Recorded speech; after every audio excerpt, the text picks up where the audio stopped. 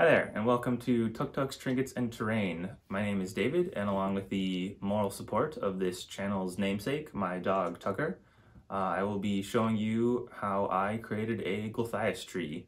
Recently, I ran the Sunless Citadel adventure for my players, and I wanted a good centerpiece for the final showdown. I think it turned out pretty good, and I hope you think so too. So like any good tree project, it starts out with a paper towel roll, and then for the texture of the tree, I'm going to use this hemp twine. I didn't end up using the cotton twine there, it ended up being too thin. But my idea for this was to use this twine to make the tree look like it was a huge mass of vines all twisted and woven together. So I took the twine, cut lengths of it, about the size of the trunk. I needed a bunch of these, so I pretty much used everything I had.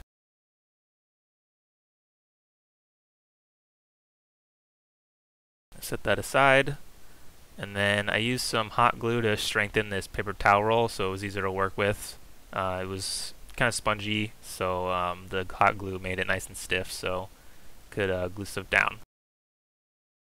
Then I took the twine, grabbed 3 or 4 pieces at a time, and then just hot glued these to the trunk. Be careful with hot glue as it is hot. I was using a low temperature setting so that I could push the twine down onto the trunk itself. But as I laid these down, I did my best to maximize coverage and randomness of the twine to make it look like the vines were all woven together.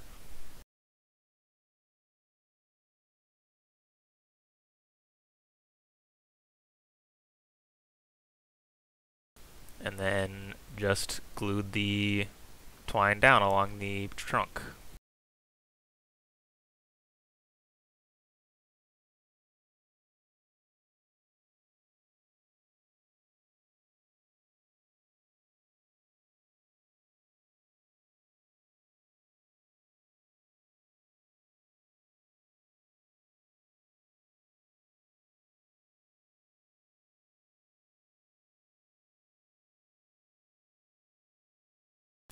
And then just repeat that process to cover the trunk. I ended up running out of this thicker twine. I underestimated how much twine I was going to need for this tree, so I ended up having to go buy some more. I couldn't find the exact type that I had here, and I ended up finding a much thinner one. So this is that new twine that I ended up buying. As you can see, it's much thinner, so I ended up having to cover all of the work that I already did, which meant that that was a huge waste of time, but didn't expect to not be able to find the thicker twine. As you can see, it looked pretty funky with the 2 types of twine on there, so I covered all the old stuff, and this is what I ended up with. I thought I might need some weight for the trunk here, so I ended up gluing these beads in the bottom. They ended up not being necessary in the slightest. Once the whole tree is complete, it weighs quite a bit. Then I just glued the whole thing down to some chipboard here.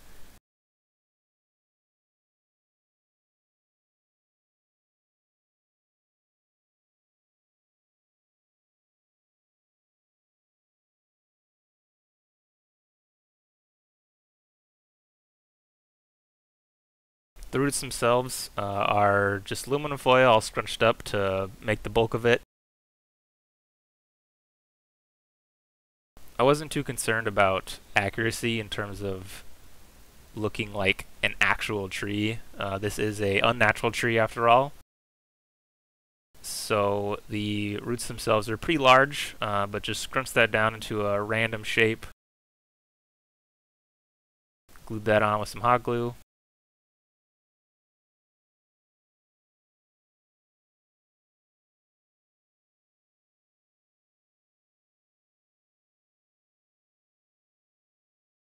So I didn't want the roots breaking off, so I ended up rebasing the whole thing on this bigger chipboard here.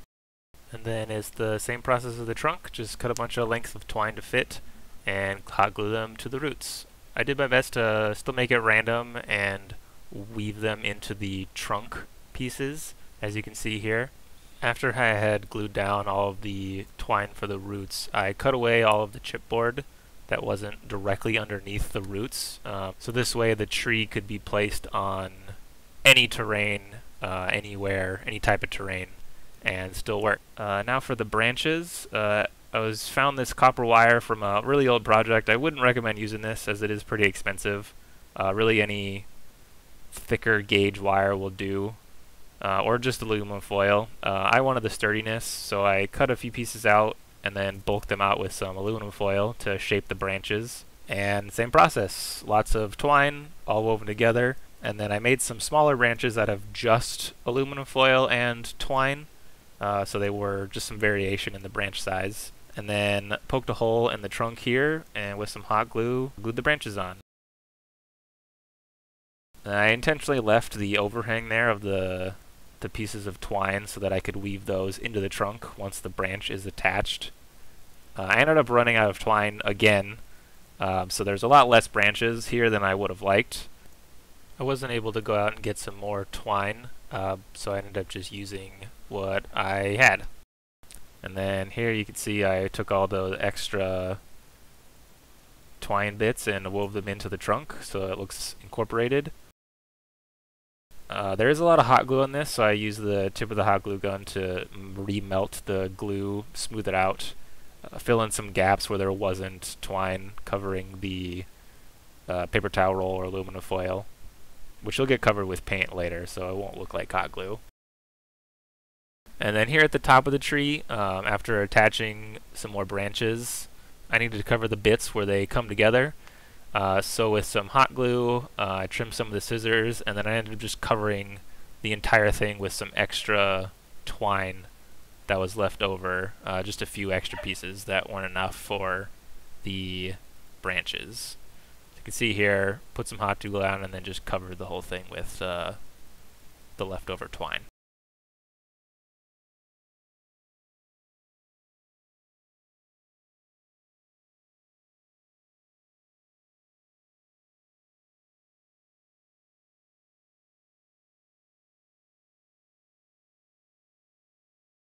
And then again, went over the whole thing with the hot glue gun, smoothed out any hot glue that looked funky. After a solid base coat in black, I just used some cheap spray paint.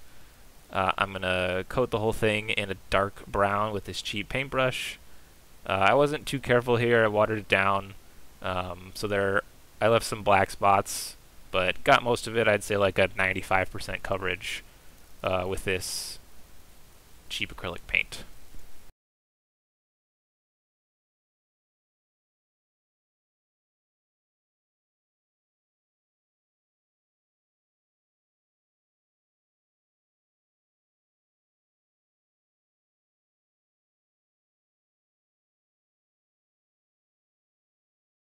And then grab a smaller brush to sort of fill in any random spots that were a bit too egregious with missing paint.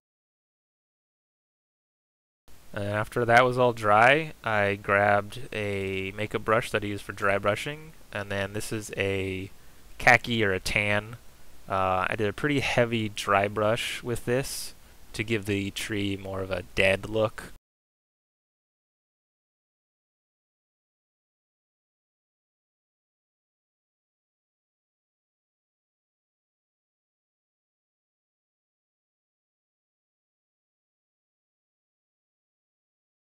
After the tan dried, I did another dry brush with a light gray, a lot less coverage this time, just to give it some more definition, bring out the raised features a little bit more, and again, lean into that dead look.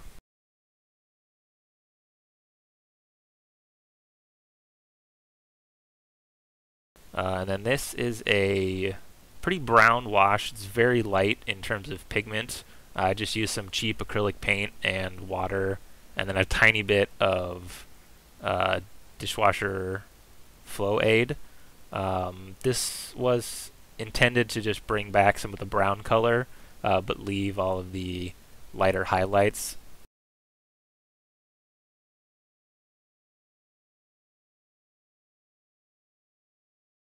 And I really just slathered it on, making sure to get everywhere so that the paint would settle into the deeper recesses of the texture between the pieces of twine. So I didn't really like how this was turning out. I wanted to make a little bit more evil looking, so I mixed up this red wash, and essentially I'm just going to take this and get as much as I can onto the brush and just let it drip onto the tree, letting gravity do all of the work, with the intention of making it look like the tree is maybe oozing or bleeding. One thing I do wish I had done differently was add a gloss to the red wash to make it look like the tree was actively oozing. When it's dry, it looks like a bit too stale, but in the end it still turns out pretty good. Overall, I do really like how the Gulthias Tree turned out. You can see how using the twine really makes it look like a bunch of individual pieces all woven together into one cohesive tree.